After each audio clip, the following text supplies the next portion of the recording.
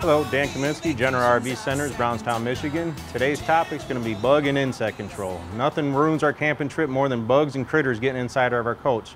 So what we're going to do is touch base on a few of the products that we carry in the store to help prevent bugs getting in, and then I can cover a couple things of if they do get in, how to get them out of your coach. What you see here is the different screens that we sell for water heaters, furnaces, and refrigerators. And these actually help quite a bit in keeping wasps and hornets, mice, bees from getting inside your coach.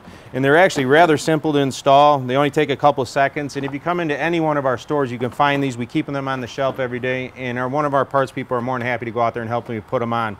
Most of them come with the tool required to do it. And all you got to do is identify which heater you have. There's only 3 different kinds, so it's actually rather easy. And they just mount on the outside as such. Just like this. You'll have one for the hot water heater, you'll have them for the furnaces, and then you'll also have them for the refrigerator.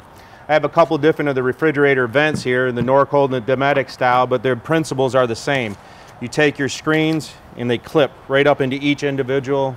It keeps the wasps and hornets out. This will help keep the air free coming in and keep the critters from building nests inside. Once they're inside, there's many home remedies you can use to get them out. We sell the mice and rodent repellent here. That'll help keep them out when it's in storage situations.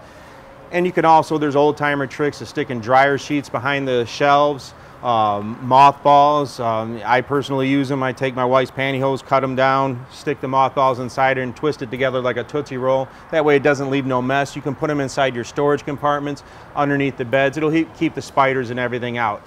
I hope all these tips help you. If you have any questions, you can stop into any one of our parts departments. They'd be more than happy to point you in the right direction of what you need. Once again, I'm Dan Kaminsky. I'm at our Brownstown RV Center. Stop in and see us. Outdoors is yours. Get out in it.